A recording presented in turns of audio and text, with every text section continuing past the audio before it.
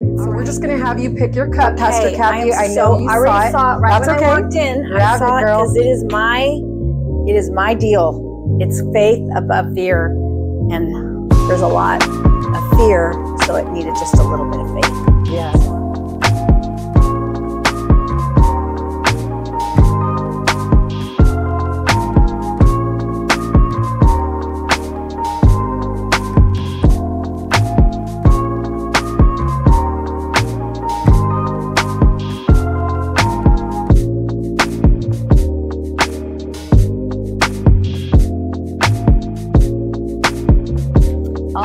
Good morning and welcome to Morning Cup of Jesus. My name is Liz and I am super excited because I have this amazing woman sitting next to me that I would love to introduce to you.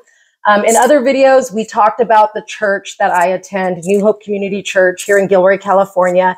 And my guest today is none other than Pastor Kathy McPhail, who is our executive pastor. Well, I say that, that's my title.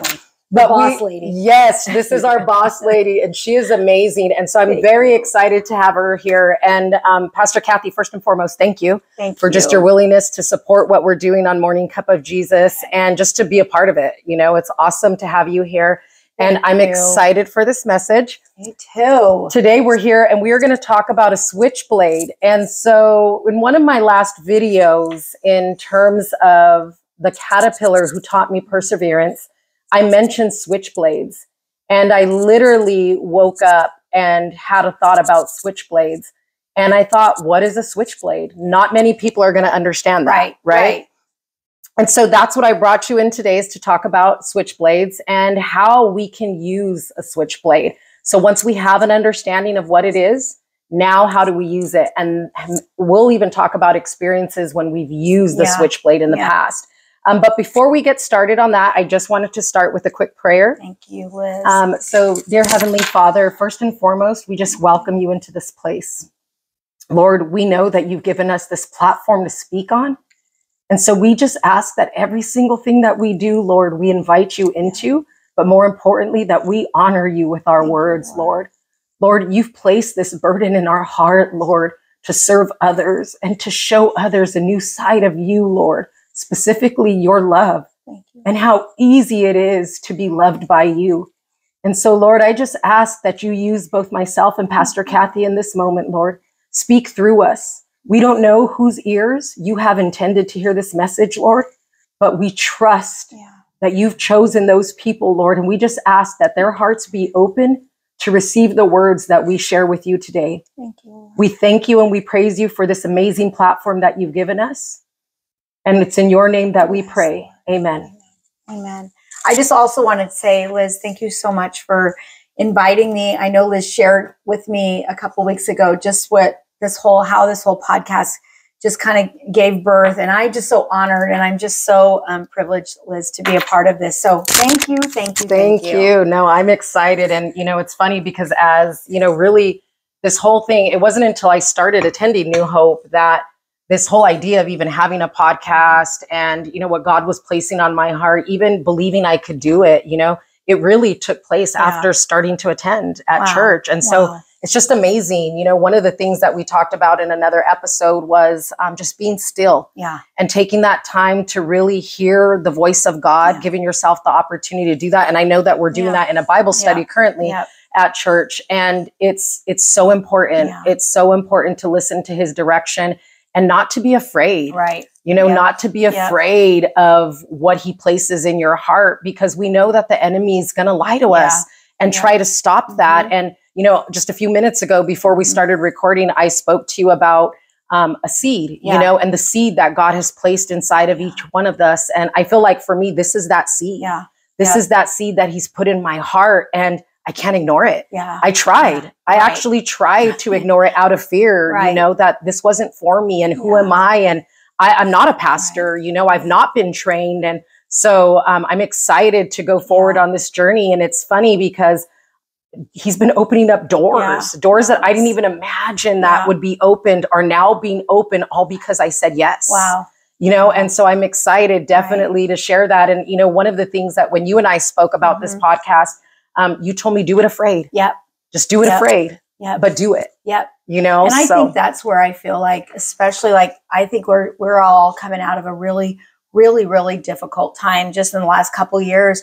And it just feels like the world is just kind of got angry and kind of got really mad and aggressive. And I feel like I want to be encouraged. I feel like I want to be encouraged. Like I have to encourage myself, but I love this idea, Liz, because people need encouragement. You know, it's like I love the idea of a morning cup of Jesus, because really it's like, I love my morning cup of coffee, but there is nothing like encouraging myself in Jesus or receiving what God wants me for that morning or for that day or the situations that we're all going to go through. So Liz, just keep it up, because I really feel like even just, you know, if it's for the one, you know, it's like that day, sometimes like somebody will say one thing and it's like, man, I needed that. I needed that. So I just feel excited about what you're doing. Oh my gosh. Well, thank you. Thank you.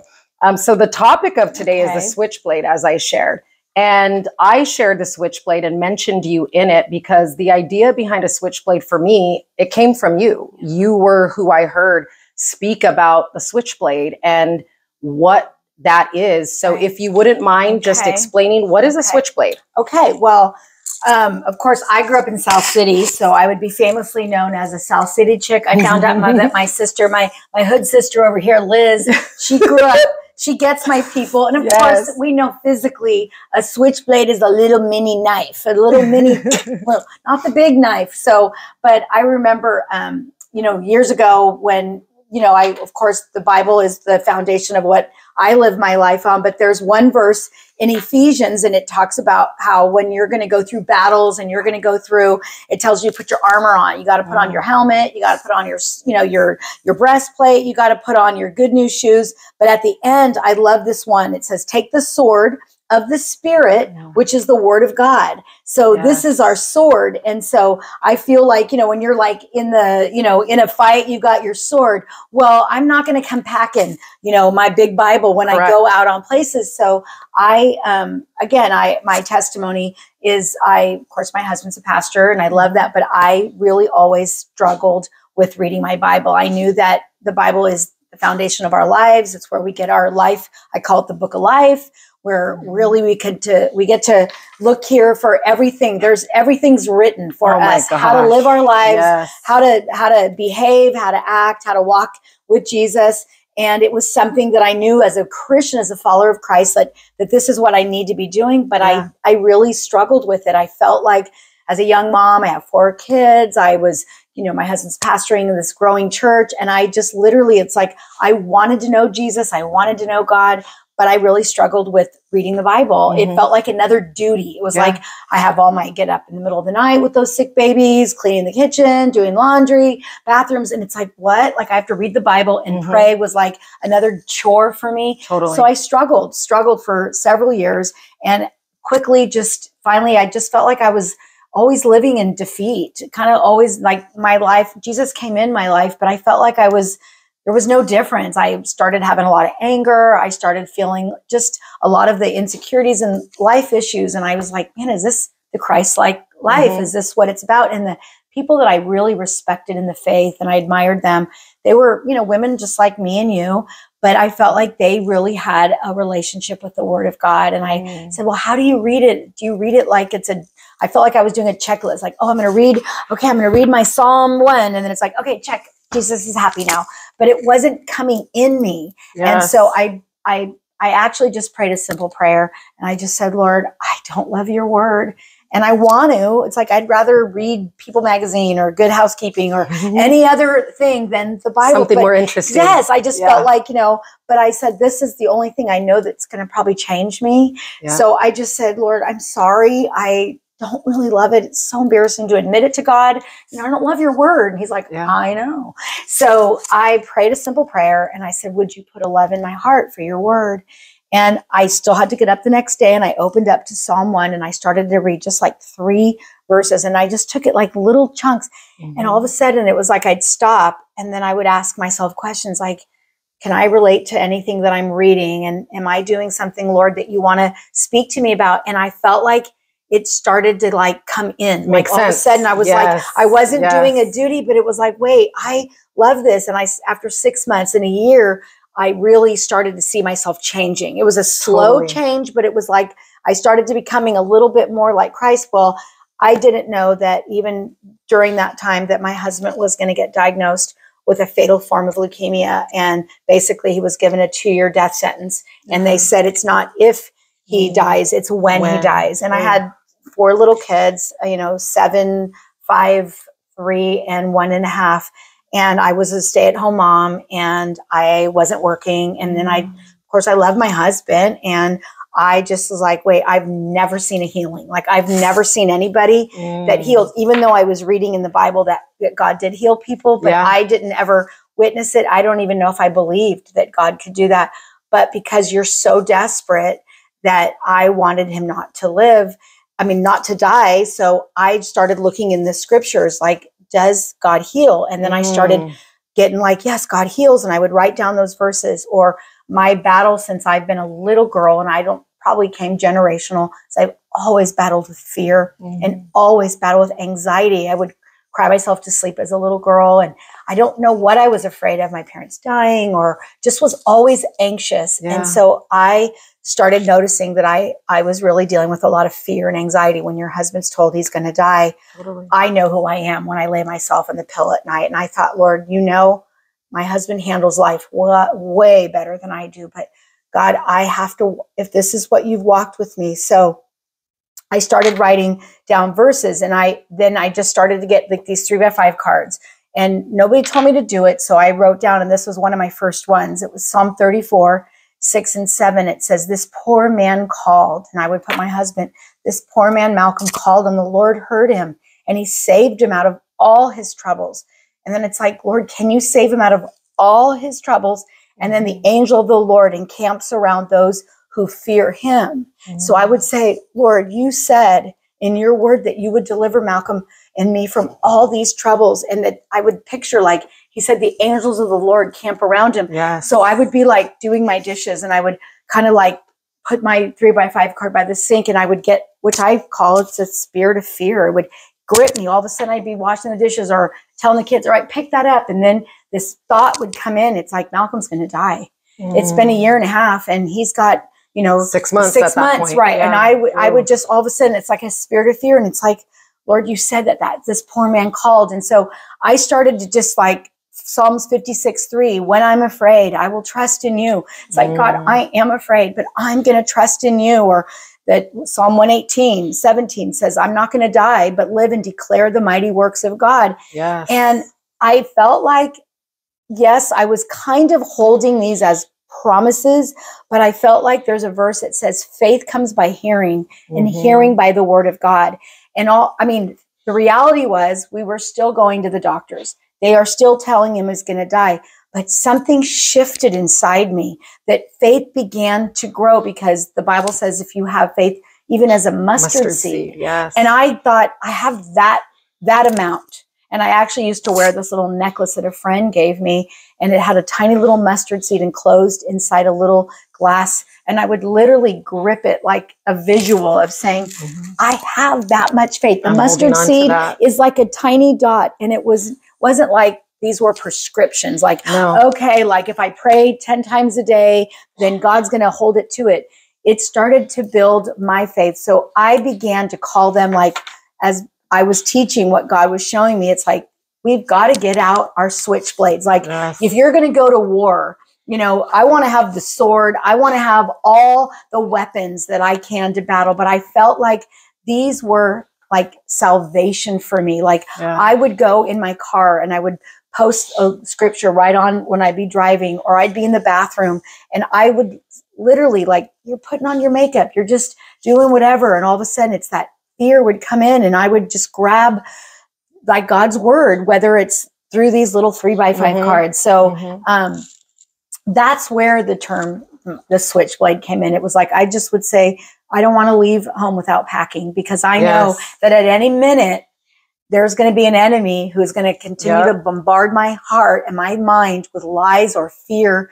And the only way I knew how to fight it is through God's word. Totally. I just felt like, no, devil, this is what God says. You know what? This is what God says. And it began to help relieve the anxiety. I mean, it's constantly, to this day, it's still. Well, and what's crazy, interesting is as we're recording, right, fear and anxiety and mental health issues have skyrocketed.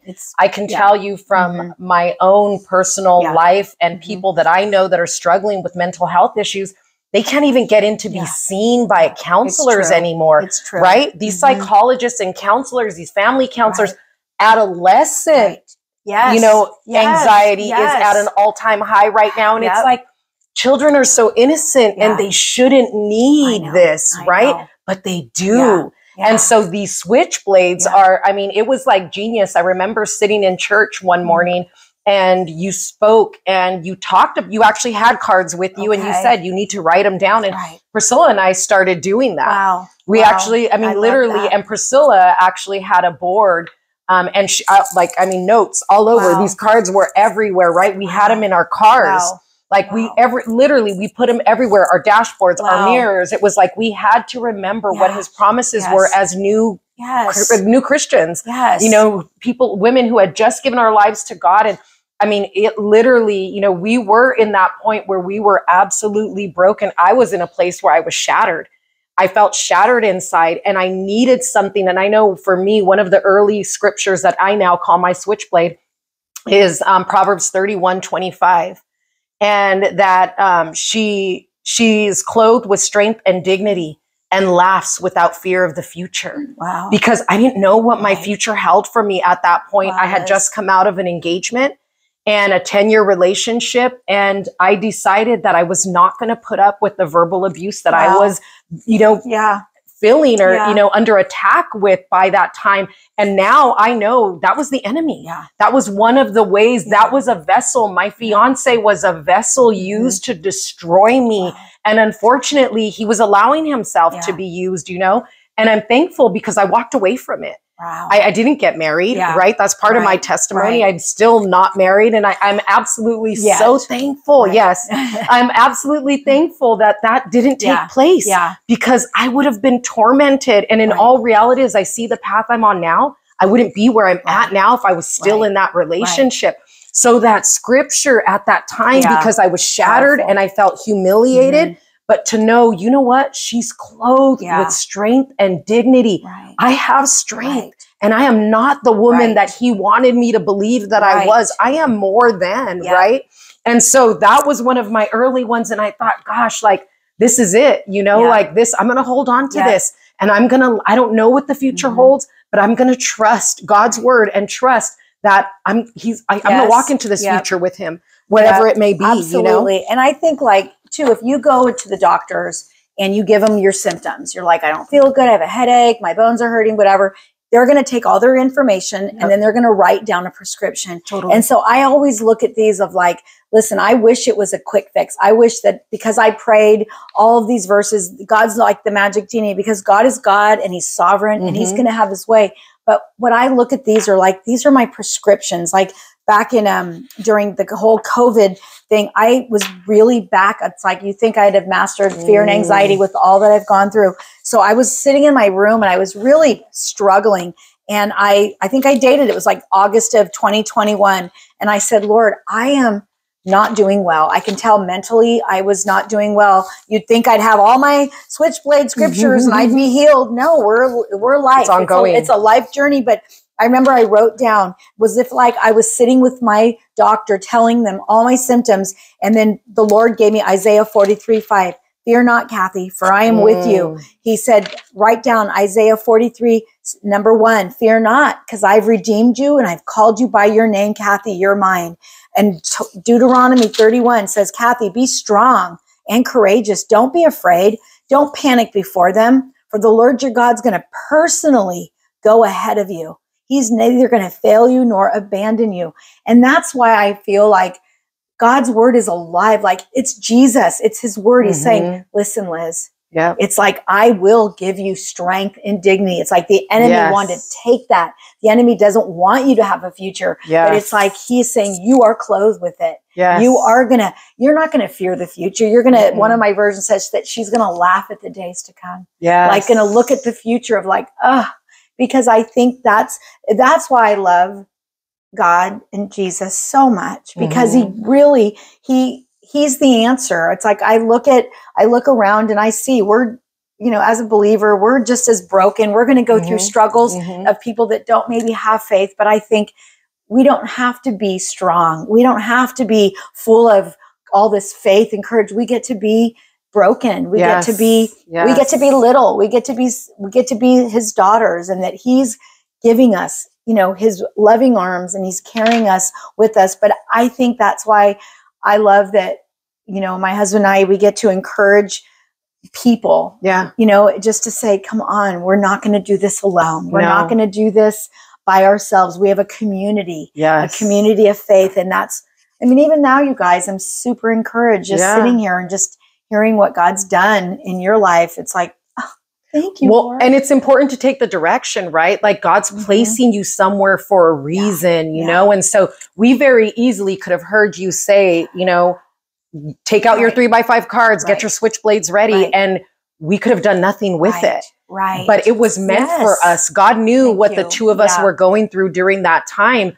And it was meant for us. And we built a habit over it. And it was almost, I can't speak for Priscilla, but I can speak for myself when I say that it made me want to read my Bible because I was very much like you. The Bible didn't mean anything to me. And it wasn't until I started coming to New Hope and I was following another church online because of COVID that I started to application. I started understanding application of his word.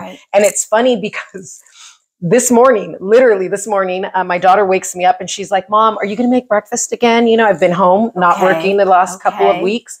And so she's like, are you going to make breakfast again? And I said, yeah, but we only have one potato. So I told her, I can't, I'm not going to go to the store right now. So I told her, I'll make what I can, but it's not going to make that much, And she's like, okay. And so I go and I make breakfast, right? I dice up the potatoes. I dice up some Spam.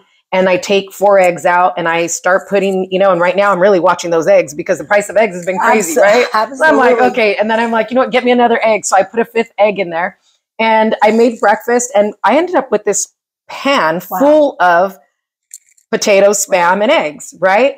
And so my son, before he went to work, I made him a burrito. My daughter wanted 2 burritos before she went to school. So I made her 2 burritos. My mom, who lives with me, made herself 2 burritos while I dropped my daughter off. And then when I came back, there was enough for me to make 2 burritos. Yes, I love that. Right? And so before I started doing anything else, after I came back, I opened up my Bible app and I'm on a 365 Bible plan to reread the Bible again. And what's in my reading of the day? Matthew 14. And the 5 loaves and the 2 fish. That's the best. The parable of the 5 loaves and 2 fish. And I started laughing and I told Mom, I called my mom, Mom, trip out on this. And I started explaining, this is what happened. And it's so funny because I could have gone to the store, but I was not about to, having just woken up, right? But it just made me like, gosh, even in these little things, God provides, right? He's so real. Right? That's the thing. I have a mom that is, she has wild and crazy God stories. And every time I talk about my mom, it's like people are always like, I want to meet her, but she's from El Salvador. And she'll always say, I'm not from this country and English is not my first language. So I'm not sure, but I am telling you, you guys, Jesus she always says, he takes care of the widows. In the Bible, it says he takes care of the widows. So she always says, Lord, I'm your widow and I know you take care of me. And I feel like she is never, ever afraid to ask God for anything. She says, you go before me. I think she's probably the only person I know that has barely pays car insurance because she always says, Lord, I don't understand any of this, but she gets the deal. Or she owns 2 homes in the Bay Area where my dad died 15 years ago. My mom never paid a bill. My mom didn't even know how to use an ATM card. The woman just puts it all before God and says, Lord, you have to help me pay my bills. She paid off the second home. It's in Burlingame, which is crazy. It's like over a $3.5 million home that's been diagnosed. But this little widow, she just trusts God's word. If God said it, she's like, no, if he said it, I believe it. Yes. And that's going to settle it. I love that. I've really grown in my relationship with God with an example and of just someone who really believes that the reality of Jesus of saying, listen, we have 5 eggs and we have 1 potato. And even to have that thought, I know, Liz, it could be like if somebody who doesn't understand this, but I feel like what Jesus is saying is like, Liz, I'm going to show you over and over, I'm taking care of you. Yes. I'm going to show you and your kids how much I love you. Yes, yeah. I love you. And I'm going to take care of you in this moment. And it's funny because I had just shared with you before we started recording that I'm out on FMLA right now to take care of my mom who just had surgery. Medical leave. Yes. Whatever. FMLA. Family Medical Leave Act in California. Good old California. But when I had to file for family leave, because I will get paid, but when I had to file, I found out that somebody had submitted a fraudulent disability claim on my behalf. So the typical way of filing, which would help expedite my pay, I couldn't do. Wow. And so it was so funny because I'm literally in that space right now where I've been out since January 10th and I've not received pay since I've been out, but God is providing. Wow. And so it's like some people would overlook that and it would be no big deal that their whole family ate on 1 potato and 5 eggs. Right. But we literally all ate and walked away with like full bellies, not rationing. Right. You know what I'm saying? It's like the power of God. And I couldn't help but see God in that. Right. And I think that, again, it goes back to knowing his word and reading his word and having those scriptures and saying, you know what, God, you will provide for me just like you fed. And in the Bible, in Matthew 14, he fed thousands of people, right? This is just my little 4-person home. Right. And it's like, I love when it says, like, he says, I'm the same yesterday, today, and forever. It's like what God did in the past. That's why even with my husband's cancer in that situation, it's like, I believe doctors, I believe in nurses, I believe God uses all of them. But I just know that it's like, for whatever reason, and I even feel this way, Liz, if I never prayed a single prayer and never used my switchblades and never, asked God for anything, if it was God's plan to keep my husband here, he would have answered in spite of anything I did. 100%. The only reason why I felt like I had to have this crazy faith or this crazy amount of like getting in my word is because I was so full of fear. I was so full of anxiety. Every single time we would leave the doctor's office and they just kept saying, it's just a matter of time. It's going to accelerate. And that was my reality. But we'd go home, we'd cry, we'd be very human and be like, what are we going to do? And then we would go back into the battlefield of saying, all right, Kathy, your mind has got to get renewed. It's because my fears and the lies and everything that's coming at you, it's like, it's hitting you all over. And that's where I felt like, okay, faith comes by hearing and hearing God's word. It's like, Lord, I need to feed my mind with truth. Totally. Because the enemy was bombarding me with a lot of reality and a lot of the lies. Correct. And, I can relate to that because so you mentioned COVID earlier, and Priscilla and I actually went to Prayer Mountain in the Santa Cruz Mountains. Yes. We went, I believe it was in 2020. It was right after things had been shut down. Okay. And it's kind of a funny story, but we went to go use the bathroom. And this was our first time ever at Prayer Mountain. Okay. And so we went to go use the bathroom and there's no toilet paper in any of the stalls. And I'm like, there's no toilet paper here. How's there no toilet paper here? And of course, toilet paper was a thing back then too, right? That's funny. Yep. But the lady, there was a woman that came out and she said, you bring your own toilet paper to Prayer Mountain. Oh. And I looked at her and I was like, oh my gosh, I didn't know that. This is my first time here. And apparently she's part of the groundskeeping there. So she works for them. And so she was explaining that to me and she said, but I'll give you some. And so she went to go grab some toilet paper and she came back. And then she looked at me and she said, do you love Jesus? And I was kind of taken back, and I said, yes. And she, at first, I believe I asked her, what? I almost questioned what she said. Did I hear what I thought I heard? And she said, do you love Jesus? And I said, yes. And she read verbatim Psalms 91. Wow. And the timing of it was just so unreal. Wow. And I'm not going to read the whole thing. But Psalms 91:7 says, 1,000 may fall at your side, 10,000 at your right hand, but it will not come near you. Wow. And I took that personal. Yeah. I took that so personal, right? Absolutely. She didn't have to come up to me. Wow. She didn't have to speak to me. I was nobody at this place like that she knew. And it was funny because she kind of came reprimanding me about the toilet paper at first, right? but in her heart was to share. Right. It was like, I'm sure God spoke to her in that moment, yes. and she knew. And I stood on that. I stood on that scripture. And interestingly enough, when people were running around and stockpiling, I'll tell you, my family never stockpiled. Wow, Liz. And it was because of what she had given me that day. And I remember there was a particular day. So we shop at Nob Hill here in town, and it's probably one of the more pricier grocery stores, right? And I spent just over $100. And I was floored because it was the first time I had walked into the grocery store and saw empty shelves. That had never happened in my lifetime, right? And so I was like, wow. And I remember walking around, and I went to go grab, I remember specifically Alfredo sauce. And in my mind, like, I had the thought, only grab what you need. Wow. Only grab what you need. Do not get extra.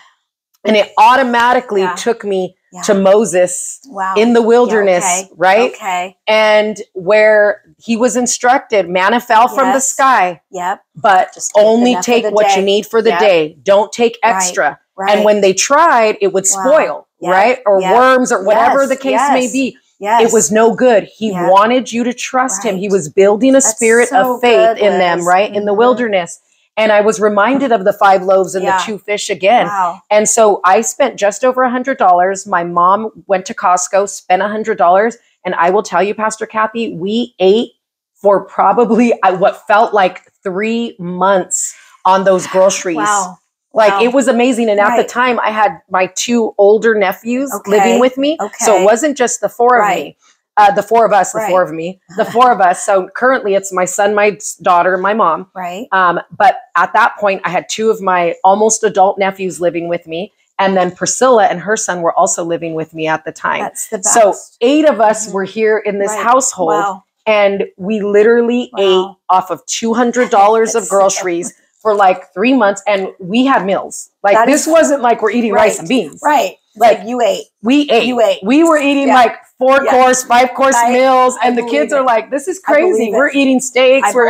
It was like, it was amazing. And God showed up so much. And that scripture, like Psalms 91 has never left me. And what amazed me is, because that's a pretty long chapter, right? Yes, it is. And this woman quoted it verbatim in front of Priscilla and I. It was amazing. And it was touching. Yeah, that's one of the, when we were very first diagnosed, I remember we got the news and we had to go now tell our church board, our church leaders, that he was diagnosed with a fatal form of leukemia. We were only there for 2 years.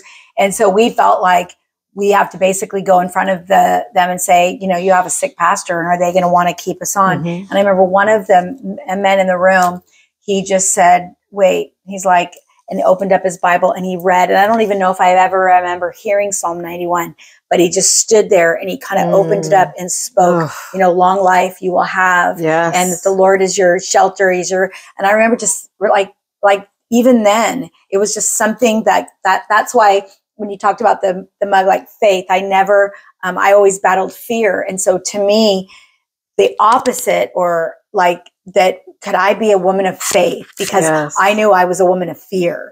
And so I felt like, or the enemy wanted you to believe you were a woman of fear. That's all he would say. He, to this day, loves to keep reminding me. It's like, I know who you are. It's like, oh no, I know you don't. Who you are. You know, it's like, I know how to fight you. So I feel like that is where, like learning how to, you know, take your thoughts. Cause I'm telling you guys, I was in church Sunday singing the worship songs, and, you know, you're in looking at the words and I'm worshiping. And then it's like my brain, my thought, somebody hurt my feelings, you know, probably a couple weeks before. And it was like that thought came in my mind, and it's like, oh, they bug me so much. And I'm like, oh, sorry, Lord, I'm back to you. And it's amazing how we have to retrain our thoughts, because for so long I've lived my life entertaining myself with just whatever randomly comes in. And now I feel like I'm on this journey where it's like, no, I literally want to really think about what I'm thinking about. And I don't want to go on that path of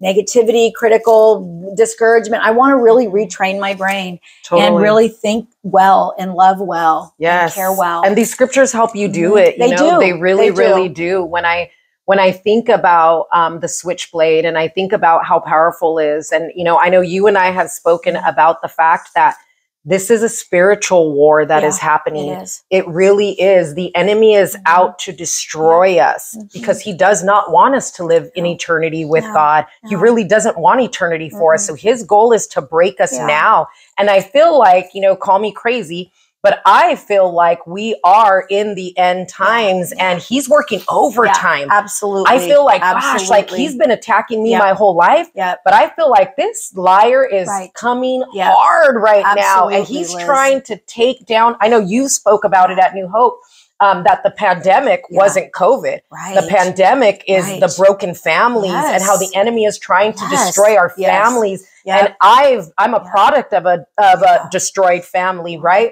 And I feel like, gosh, you'd come after that man. You take that man out of the home. You destroy the man. It's like bowling.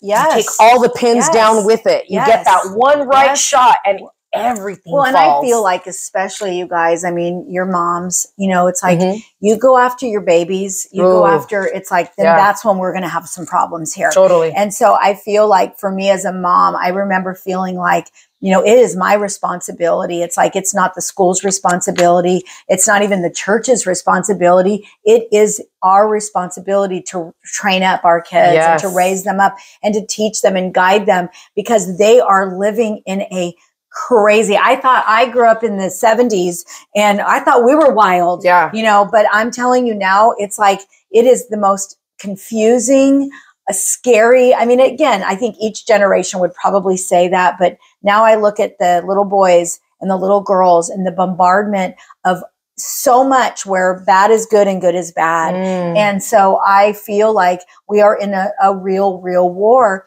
And we don't fight a war as believers like the world does. They hate, they judge, they condemn, they cancel, they do all these things, you know, where it's like, no, we are going to fight this war with God's love and God's truth and God's peace and God's presence and God's acceptance and forgiveness. We talked about that earlier. It's like, I think that this world needs to see Jesus in a way where we haven't represented him well. I think the church hasn't done very good at being different because we're just as angry and judging and mean. Sometimes even meaner. Mean. Oh, I'm like, I've been behind some mean and I've been a little mean myself, but that's where I feel like I'm ready, Liz. And that's what I love about you. And I sense that you were ready to, let's show Jesus. Let's show Jesus to broken people like you and I.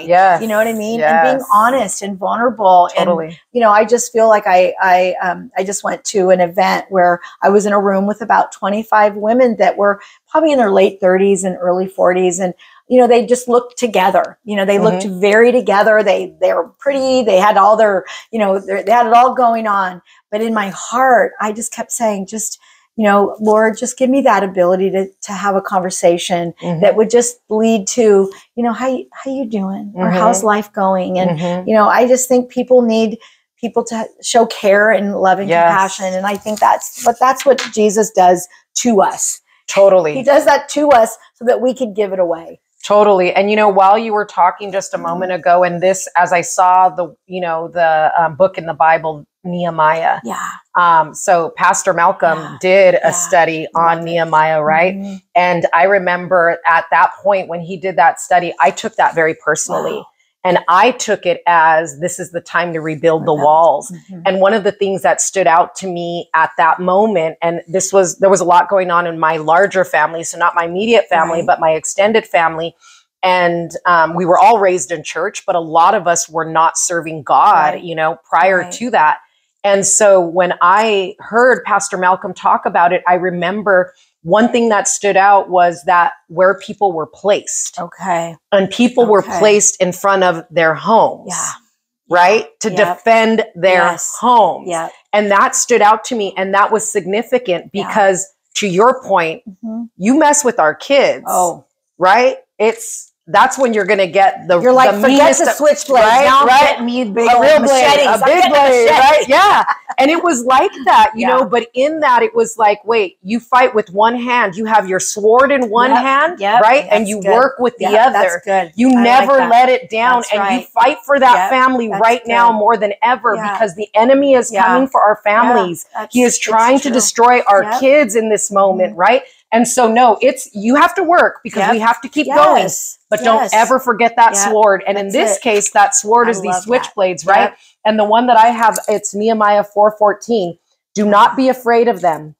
Remember the Lord who is great and awesome, and fight for your brothers, your sons, your daughters, your wives, and for your homes. That's it. You know, Liz, I mean, that just sums it up. It was killer. Like, I think that's what, you know, the majority of our lives. I mean, we're never going to, I don't know. I look at my life and I go, just turned 60, Liz. So it's a big deal. You're a great 60. You're a great 60. Thank you. Kind of lovely. But what I'm saying is, like, you know, most of us are going to go till the end of our life. Very simple. We're just going to be known as somebody's mom, somebody's grandma, somebody's sister, somebody's aunt, you know, somebody's neighbor, somebody's friend. And I think it's up to us to love that one well, you know, just to be able to live like, I want to fight for my family. I feel like it's up to me. I had a mom that really took her faith very serious when she came to Christ. She really just knew it was her life mission to pray for my soul, to pray for my sister and brother.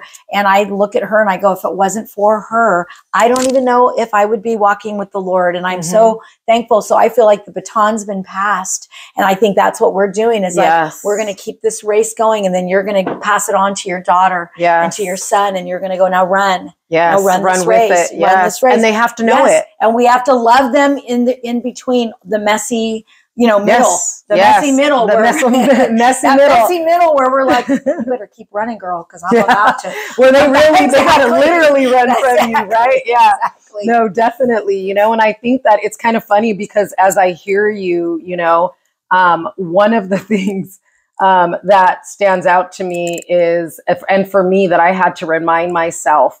Was just the plans that God has, right? The plans that he has for each one of us, you know, and that Jeremiah 29:11 has been one of the other scriptures that I've had to stand on during this time, right? Because it does get challenging when we're fighting with our kids sometimes, right? Because they're not always at the same place that we are.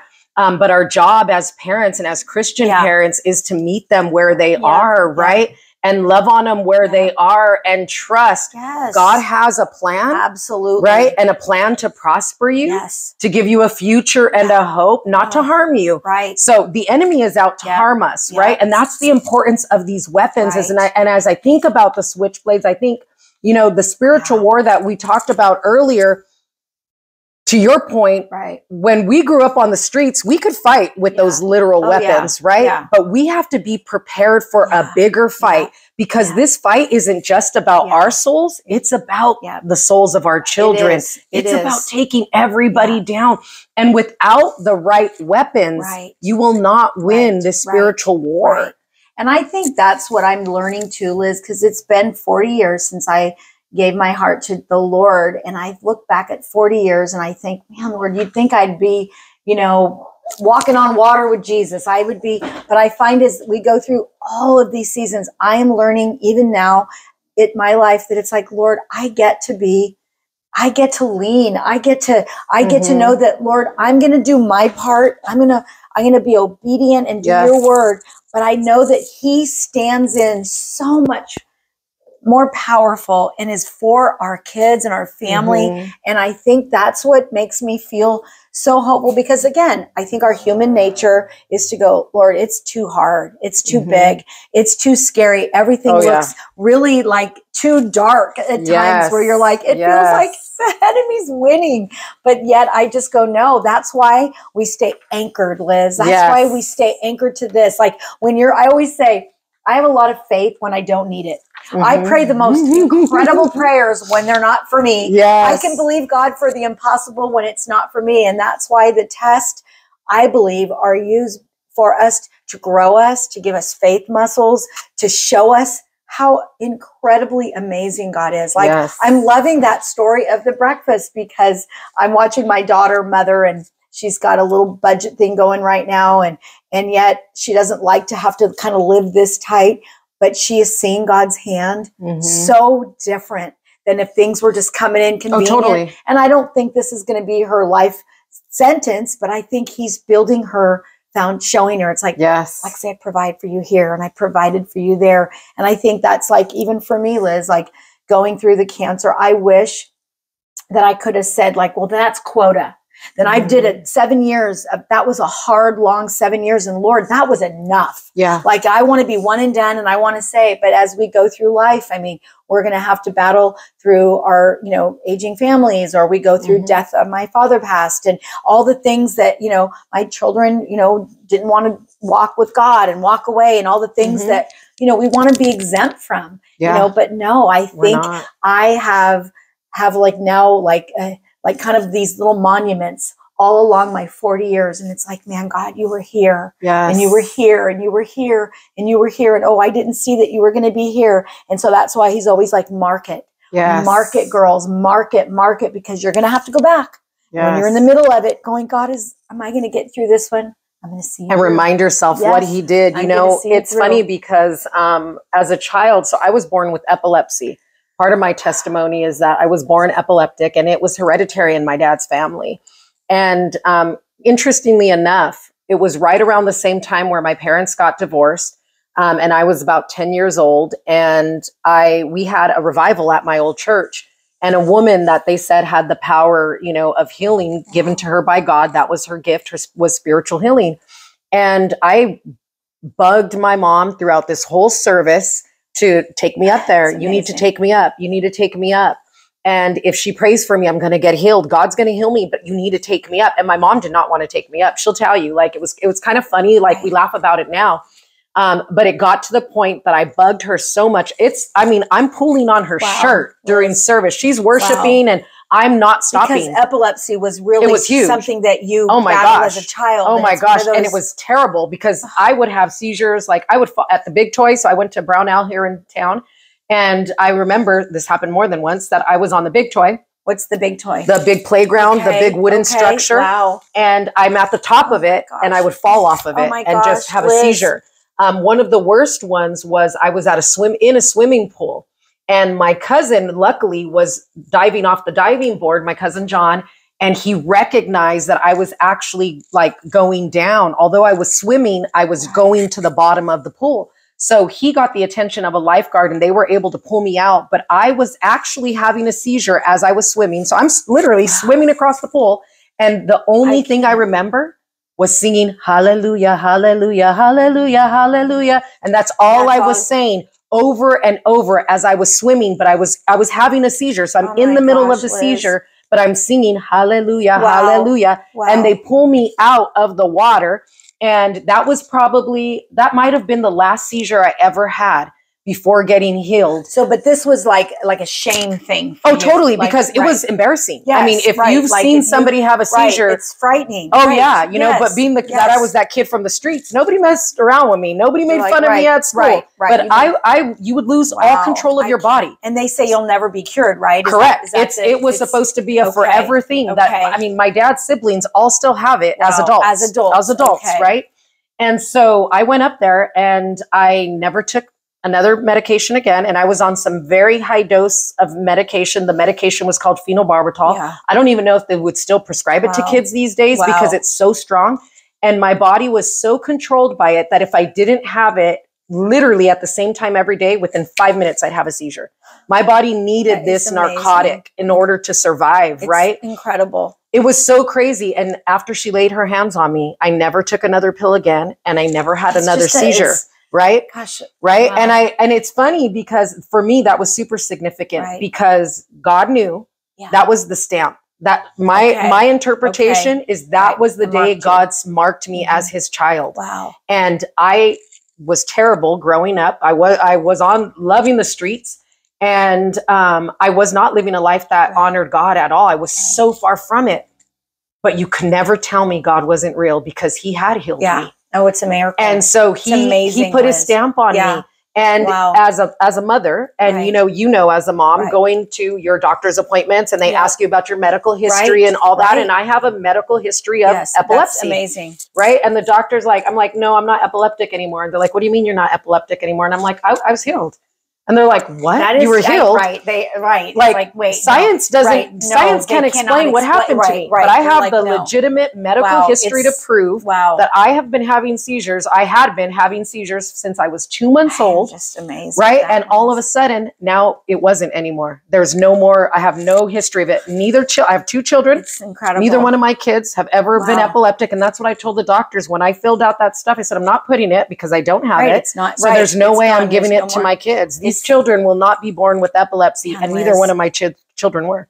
It's really, I mean, it's a crazy, it's like, again, I hear this story and I think, God, you amaze me. Yeah. You amaze me. He's so like amazing. He's real. Like, he's so real. Sometimes we'll go, is this real? Yeah. And it's like, yes, this when is you real. hear stories like Malcolm's healing, you hear stories of my healing, you can't ignore it. You can't it's like God. You can't ignore it. And that's why I think this is it's not religion. It is relationship. It's like, you know, getting to know somebody, you know, over and over again in such a way of need. Yes. You know, it's like there was an old song years ago by a Christian singer, and her name was Kathy Tricoli.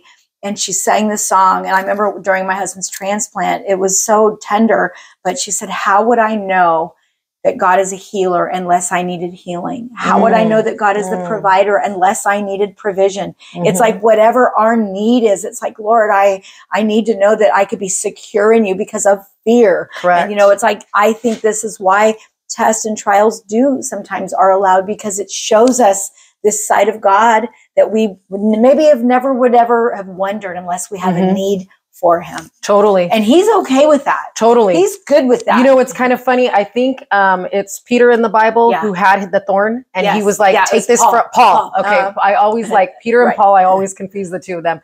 So Paul in the Bible has this thorn. We don't know what the thorn is, right? It's not described what it is, but he's asking God to take this out of me.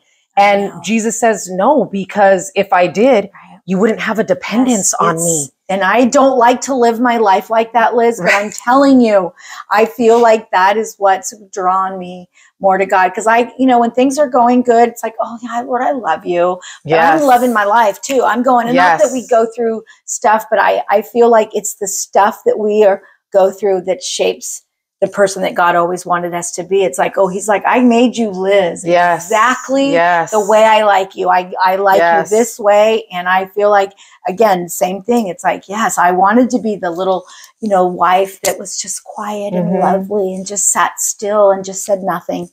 I tried for a week. So that wasn't really for me. Not that life. I'm not about that life. No. Not at all. I'm like, I will cut you and I'll cut all of you.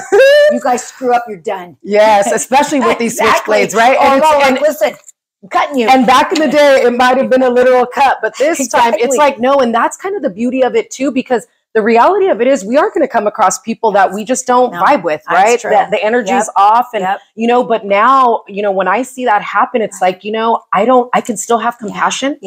God has put that in my heart. So you can have compassion and just pray. Because we don't know what the situation was. People would meet you today and probably not believe that you went through everything you went through. People will meet me today. And, you know, having just shared my testimony at New Hope, I had people approach me after and like, I would have never known that about you. I would have never guessed with who I see you today. I would have never guessed. And, you know, my thing is like, man, that's not even a half of it. If you really knew about it. That's why it's the power of our story. And I think that's why people need, and I know you had just shared that you and Priscilla's over here. You can't see her, but we get to Priscilla's our producer. She is the it factor. Yes, she's behind the camera. They had just done a funeral for a friend of Priscilla's, and they were asked to speak at it. And I thought, you know, sometimes you get a pastor up there or a minister, and you're like, what does he got to say? But you get, you know, human, you know, women up there just sharing, saying like, we get it. We represent each other. We represent the human race, of saying we understand. You cut, you know, Christians, they still bleed, you know, we hurt. Yes, exactly. And I think that's why I continually and on this journey of faith of saying, Lord, I want to be more like you. I want to be more like you. And we're going to be tested till we're dead.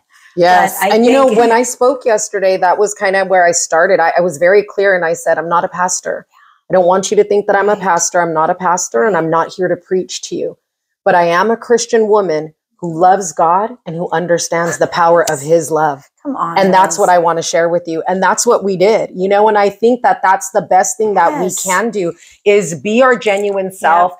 We are not perfect. No. We have life happening to us, as the two of us have just shared. And I know we can go on and on and talk about these stories, right? But the reality of it is life is happening to us just like it's happening to you. Yeah. And inviting God in, reading your Bible. And that was one of the other things I said at some point. I said, you don't have to believe it. There was a story, not a story, but a saying that I've heard. And I wish I remembered where I heard it. But I shared it yesterday, and I actually, in closing, that's what I shared. And what I said was, you know, I've heard the question asked, why did Jesus hang out with sinners? And I said, the answer is Jesus didn't hang out with sinners. Sinners hung out with him. So good. And they hung out with him because of the fact that he showed genuine love. He didn't judge. That's true. You know, he didn't judge. And I said it in the crowd. I said, you don't take my word for it. Pick up your Bible and read the stories over and over and over. Everybody that was used to do the greatest work, they were what social society, culture would say were sinners. Yep. They are the people that were less than. They were the social outcasts, yet God used them. It's true. Right? And it was just because they were open to being used. They were open to his word. They were open to the truth that was there. And they trusted the love that he showed them at that time. And they did miracles because of it. And miracles, you said it earlier, God's the same yesterday, today, and forever. The miracles weren't just for the Bible. No. We're living proof that miracles are for people who live today. They are happening every single day. But the enemy wants you to believe that there are no miracles with your name on it. The enemy wants you to believe that God's love is not for you. And that is a lie that is meant to destroy you. I agree. It is meant to destroy all of us. And so it's important. You don't have to take anybody's word for it. You just have to open up your Bible and find your own switchblades. I believe it. Create your own blades. Amen. I believe it. And this will get you through life, right? So we've talked about switchblades. We've shared some of our own personal switchblades. What would you say to encourage somebody who's maybe not so familiar with the Bible and doesn't know where to start building their own switchblades? What advice would you give them? Well, a couple of things. I remember when I was 20 and my mom had already been a Christian, and I was in a real serious relationship, and I wanted to figure out what can I get away with. It was not like, oh, can I have sex before marriage? Can I do this? Can I do that? And I remember knowing that in the Bible, in the back, it was like you could look up like a kind of a dictionary. Yes. You look up words that like, what does he think about, you know, sexual things or whatever, appendix, all the things. So I think for me, that the reality is like, could God help me when I battle fear or anger or unforgiveness, whatever. So I would encourage anybody who's really just challenged, like, could God like heal, or could God, I think it's taking your situation, your need, and finding out what does God say about your situation. And then that becomes very personal to you. It's like that may be, and then I always feel like Psalms is the book of comfort. And, you know, we go through, I love the Psalms. It's in the middle of the Bible, and they're just prayers of people. And I love it because there's a lot of emotion. I'm a very emotional person. So I love when, you know, David's going through stuff and people are hurting him. And he's like, go get him, God, destroy them. I'm like, yes, do that, God. And then I can't, but you can. Exactly. And I think it's just they're comforting messages, comforting prayers. So I just think it's where you're at. Like, I want God to meet me personally. Yes. You know, what is going to matter to me? It's like he comforts us. I remember my one girlfriend from high school. I was always afraid of going to hell. I was raised with a real strong, believing mom that, you know, I felt like, oh, I don't want to go to hell. And so I had kind of a fear of hell, which kind of drew me to God. But my husband says the fear of hell is never going to keep you in heaven. It's the love of God that keeps you there. But mine was fear, drew me. I'm like, I don't want to go to hell. But I remember my friend Sharon, she just heard for the first time, was raised with a real angry father, a real rejecting father. She heard that Jesus loved her. And just hearing those words, she's like, he could love me. And so I think that's where you just begin to just say, Lord, show me what you want me to know about how you feel about me. And I think like I said, in the back of your Bible, You can just start looking up things in different words and finding a friend that is someone that's walking with faith. It's like, contacting someone. So important. They just help kind of shepherd you along the way and show you the love of God. So, yeah, I love that, and I think, for that to really be beneficial for most people, we have to be honest with ourselves. Yeah. It's like, don't be afraid of being honest with where you are. Yeah. God will meet you where you are. It doesn't matter. Yeah. And that's the thing about it. You could be going through something and he's so good. He's going to meet you where you are. Yeah. I could be going through something at the same time and he's going to come meet me where I am. Yeah. Priscilla could be going through something and he's going to go meet Priscilla where she is. He's that powerful of a God that he could be taking care of all of us. And this switchblade is standing out to me right now. And it's Jeremiah 10:6. There is none like you, O Lord. You are great, and great is your mighty and powerful name. It's calling out the name of Jesus. It's that simple, like, Jesus, I don't know, but help me know you. Help me know your love, right? Come meet me right here. I don't know. I don't know what to say, but I just need you right now, and I could recall not too long ago a time where I was just like, I need you. I need you. Like, help me. Like, help me. I don't know what to say. I don't know what to do. And I'm frustrated. So just help me, So I think it's that simple. And the appendix is a great place to start, right? It's like, there's faith, there's faithfulness, there's, I saw one, it's funny, equality is in here. Wow. Right? Like that's a huge topic for people right now, right? Equality is in the back of my Bible. I can find scriptures about equality. And so literally this is our guide and people don't see it that way. But this is life. Yeah. Well, and I always approach God, and I think it was how my upbringing was too, was I think too many years that I viewed that God had these guidelines and these laws or these things because he's going to take away our fun. And again, you look like a pretty fun Christian. Well, I'm telling you, I still have managed to have a good time.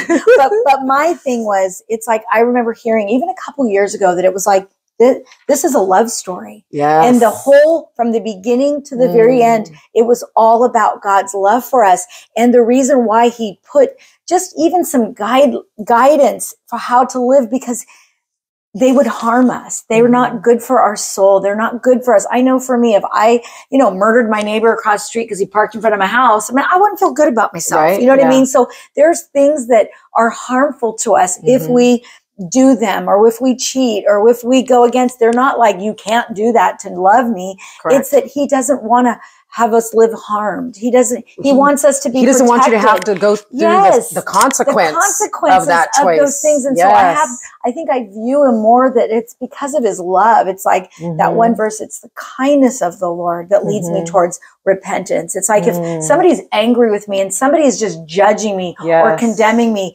it's going to be in me to go, wait a minute. You know what? Look at you. Look at your life. But you're going to keep them so far, the message of the Lord will never be received. Exactly, because I'm too afraid. And I feel like it's his love that no matter what I've done, no matter who I am, the disgusting thoughts that I think, or the anger, or whatever it is, it's like, I feel like he is that loving father, just says, come here. And it's like, you're just more like, no, but it's like, no. And he's so different than I've ever even been trained up to know. And I feel like in this love relationship with God, June will be married 40 years, which is such a miracle. That's awesome in today's world. I feel like I love my husband way more now than I did 40 years earlier when we were younger. When and you I feel actually like, said yes. Yes. And I feel like with Jesus, it's like, Lord, we've been through a lot. Like we have been on this love journey for so long, and you have loved me in my brat phase, and my rebellion, and my resistance of you, in my anger or my blame, or it's like, oh, I am done now, God. I'm running away. And I feel like he loves me more and I love him more. I think he loves us so much that it's beyond what we can comprehend. Our own understanding. But it's for me, I feel safer and closer. Totally. And I really do believe a lot of that is what's really brought me so closer is the relationship with who he is in the Word of God. Totally. Because it's his love story. Totally. It's like, totally. So. And I think that's really, that's a good point in terms of somebody who's trying to build a walk with God or build a relationship with God. churches are awesome, you know, and I'm fortunate that that I attend a great church. But if that church wasn't there, I would still need my relationship with God, and my relationship with God would still carry me through everything that life is going to throw at me. Good, you know, Liz. You can't live without it. You really can't live without it. And when you choose to, you struggle. You really, really do. But the answer is right here. And what I've learned is the proactive approach. Now I can take a proactive approach because I know better. And in my current life, I'm taking a proactive approach, right? And, you know, we talked about me not being married yet, but it's like, right now, this is a proactive approach instead of slipping into those old habits and making another mistake. You know, now I know how to be proactive to protect myself because the reality of it is the choice is mine, but I'm going to have to live in that choice. Totally. And knowing that he's got the better plan. Always. You know, he's got the better plan. I always want to just tell him the plan because I think I've got the better plan. I'm one of those and I'm always like, Lord, you know what, if you could do it this way. And usually the one thing he always tells me, he always goes, shh, it's okay. It's like, just quiet. I got it. So anyway, but Liz, I just want to thank you for this. I really like I said, I'll be a return offender. I know I'll be back. So you will be back out there. Yes. I'm coming back, and we'll get Priscilla right over here. Oh yeah, Priscilla's our next one. So, it's funny with you talking about putting your hands in it. Our next Morning Cup of Jesus, Priscilla, you will meet Priscilla, and we're talking about the chessboard. And Priscilla had this thought of a chessboard, and our life is like a chessboard, and God's hands are there, right? Making the moves, right? Right. There's an opponent. He's waiting and we're waiting going, come on. Well, no, what happens with me is I put my hands in there, right? Because I think, to your point, that I know better than God. Come on. He's like the grandmaster of chess, and I'm trying to put my hands in it. So we're gonna talk about that. Good. That's gonna be our next episode, because I think that you're right, is we have to trust that God has a way better plan than ours, no matter how much control we think we have over a situation. The fact of the matter is we have no control. We don't. We have no control, and we need to give it to him. So for those of you who are watching, thank you for the time that you spent today. I'd like to encourage you. You can find something like this at the store. This is a series of 3x5 cards, and literally it's what I have my switchblades written on. I love it. And you can pull them out. You can put them anywhere. So where are some of the places that you believe people can put their switchblades? Well, I just think anywhere. It's like you pack it in your bathroom, put it in your car. I think just carrying around in your purse. I love this right here, but I just think it's just, you know what? It's just wherever you are. I feel like I always have stuff in my Bible or put in my purse. So, but I just, again, Liz, I thank you for this. I think the Lord's hand is on you and on just wanting to encourage others. And I just, I hope and pray that you're going to get more and more opportunities, because people need to know who Jesus is, and he kind of hopefully looks like you and I. Definitely. To a world that's looking for a little South City and a little Gilroy.